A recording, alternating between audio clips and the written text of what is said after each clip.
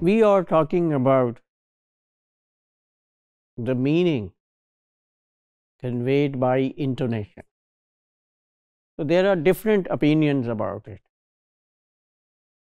One opinion was discussed in the previous module, that intonation conveys emotional and attitudinal meaning, that is our attitude towards some person, towards something, attitude of liking or disliking something, our emotions, love, hatred, interest, etc. This is one opinion. And there we also said that the role of non-verbal gestures is also important. Now in this module there is second opinion, that meaning of intonation are attached with grammar. Grammar, when we use this term grammar here, it means grammatical forms, the sentence types. This is what we mean by this. These are some sentences. You're a werewolf. Werewolf, a kind of character in stories that becomes a wolf when there is full moon. Werewolf. You're a werewolf. Now this is one sentence. I'm a werewolf. A werewolf? I thought you are a vampire. You're not a werewolf, are you? Yes. You're not a werewolf, are you? Similarly, you're a werewolf, aren't you? So, different utterances which you have heard. So, I have uttered them in a very casual style. Let's try to understand here the operation of tones on these utterances, and then the meaning these utterances convey. You're a wolf. Actually, this is a statement. Questions, when we form questions, we invert auxiliaries, or here main verb are should be inverted. It should be in front of the sentence if it is a question. But here we have a statement and there is question mark. So in English, the last part of this statement would take a rising tone. And this is shown in the diagram on right side. The first part is taken from some spectrograph with the help of some machine. The utterance was recorded and the pattern on machine was made that you see in the upper part of this diagram. But below that diagram you see a line, a curve that shows how the tone rises across this utterance. So this is one demonstration, or you can say visual presentation of the function of rising tone. I'm a werewolf.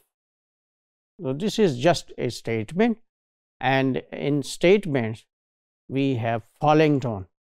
So in right hand side you see the curve that is going downward. It shows falling tone. A werewolf? I thought you were a vampire. Now here the style is complicated, the intonation pattern, the pitch pattern is complicated. If you see the curve in the lower part of the diagram on my right side, so you will see that first the curve rises, that shows rising of pitch, then it falls and then it rises. So this is a rise, fall, rise pattern, a complicated pattern. So it shows a kind of surprise. You're not a werewolf, are you? This is a kind of confirmation. The speaker is getting confirmation from the addressee. Now here we find a tag question, the question that is tagged after the statement, that is called tag question. I have already explained it. If you see its diagram, so here we have two curves. The first curve shows the pitch patterns of the statement, and the second curve shows the pitch pattern of tag question. So in positive tag question, because here we have are you, so you see it carries rising tone. The curve shows it. You're a werewolf, aren't you? Now this time the tag question is negative, and in the right side diagram the first part shows the pitch pattern of the first half of the sentence, and the negative tag is given separately in the second curve, and it shows falling pitch pattern, falling tone. So negative tags take falling tone and positive tags take rising tone. So this is the summary of these patterns. In English, yes/no questions receive a rising tone at the end of the utterance, as you saw in the first example. WH questions receive falling tone. Where are you going? The first part you hear, it carries rising tone, and by the end of the utterance our tone falls. Where are you going? Right. Positive tags, as I have said, receive rising tone at the tag part of the sentence. Negative tags, they receive falling tone at the tag. In Thai language, questions have higher tone from start to end, and English has higher tone only at the end of the question. From this point and the previous points, we derive two important points. Number one, use of tones, that is called intonation. It varies, number one, across languages. This use of tone is not similar in all languages, as we have seen just two languages, Thai and English, so they differ in their use. And second point is that intonation varies across sentence structure.